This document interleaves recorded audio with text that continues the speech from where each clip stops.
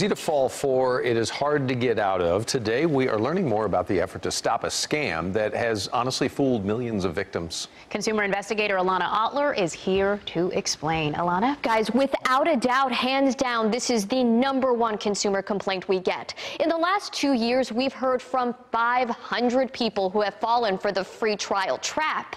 The ads say you just pay shipping costs for a sample of wrinkle cream or weight loss pills. What the customers don't know is by paying that small charge, they're agreeing to pay $90 or $100 for a new bottle every month.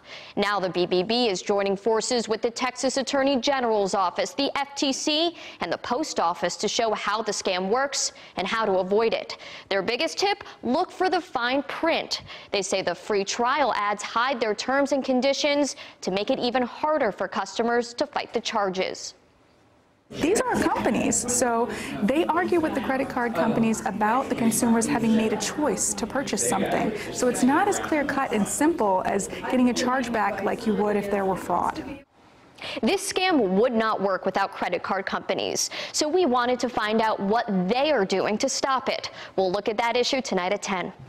Thank you so much, Alana. And if you need justice, give Alana a call at 817-586-7211, or you can email justice@cbs.com.